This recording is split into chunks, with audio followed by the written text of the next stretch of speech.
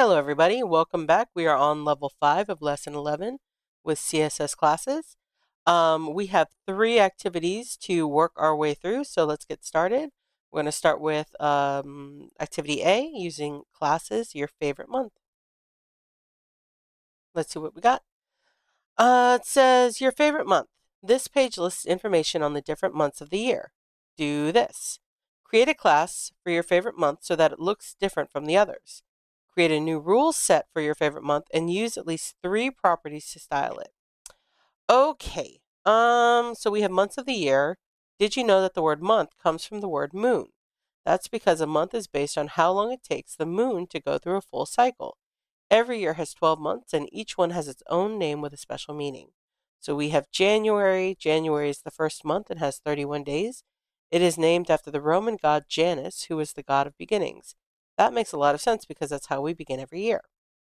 February. February is the second month, but the first hardest to spell. Why the extra R? February.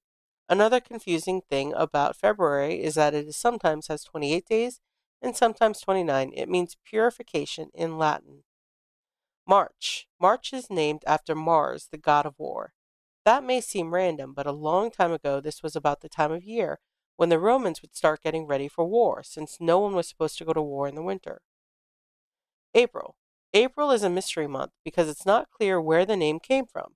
It might be named after a goddess, but it also just might mean opening, because spring is when all the flowers start to open up.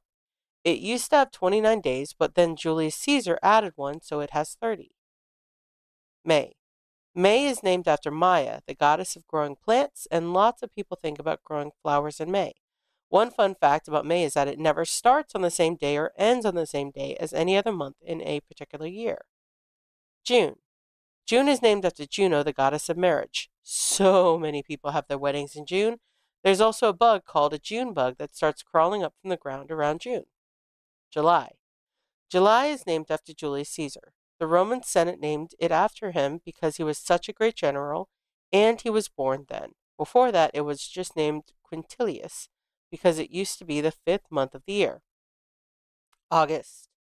August was also named after a famous general, Augustus.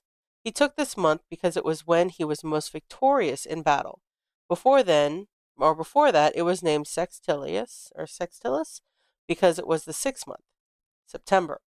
September is the first of the modern months that is named after numbers. Sept means 7, and it used to be the 7th month of the year, before January and February existed. October. Now the month names start to get boring. October just means 8, to follow after September. One interesting fact is that there was just a space with no months where January and February used to be. November. November means 9, even though it is the 11th month. A random fact because these month names are getting boring is that the Roman week was 8 days long. There were 38 weeks in a year, but that didn't include the space that later became January and February. December. December is the last month. It means 10. It used to be that the Romans had 10 months in every year, so I guess they were on to the metric system a long time ago.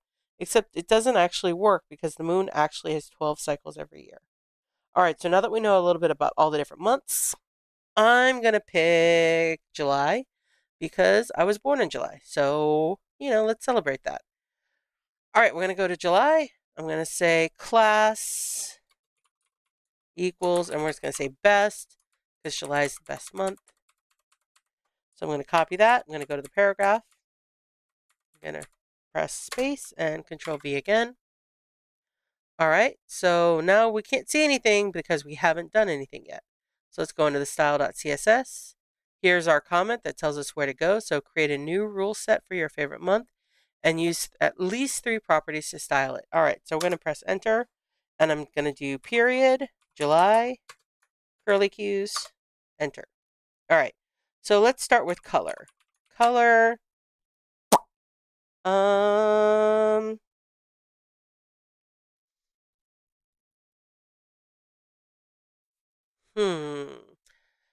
I feel like red. I don't know why. I'm feeling it. I don't know why. We're just going to do that. All right. So let's see. Refresh and save. Does that do anything? It does not. Oh, you know why? Because I said best, not July. Oops. There we go. Best. There we go. All right, so we have one. Let's do a border, and this one's going to be solid. All right. Border color is going to be... Ooh, do we have gold? We do have gold. There we go. All right. And then we're going to say background color can be... You know what? I kind of like this antique white. Let's see what that looks like. Okay. All right. I'm feeling it. That's not bad. It is very July-ish. So there we go. We got un, deux, trois, quatre. We have 4 different things that differentiate this month from all the others, which is one more than we actually needed. So I'm going to press the orange finish button, and we're going to go to the B activity. So we're going to debug classes. Let's see what this has for us. It says debug the 4 seasons. This page has a separate class for each of the 4 seasons, but the autumn class isn't working. Do this. Find the bug in the autumn class and fix the code so that the class makes the text a darker, or makes the text a dark red. So we have winter, spring, summer, and autumn. Oh, do you see winter is blue, spring is green, summer is yellow, and autumn is not. All right, so we're going to go to style. Let's figure out what's going on here. Up. I see it already. Autumn is misspelled. So autumn should be A-U-T-U-M-N. And as soon as we fix that, there we go. The color is a nice fire brick. All right, well, that was super easy. That's all we had to do. So we're going to press the orange finish button. And let's head over to the third activity, debug image classes. Oh, this will be fun. So, debug image classes. Trying to close this. Each group of images should have a slightly different style for their borders. It looks like there are multiple bugs with the classes for these images preventing this from happening. Do this. Look through both the HTML and the style sheet to find and fix all the bugs. Okay. All right. Oh, we got some really nice pictures. So we have Egypt, we have Greece, we have Japan. Okay. All right. So we have Egypt. All right. We have Greece.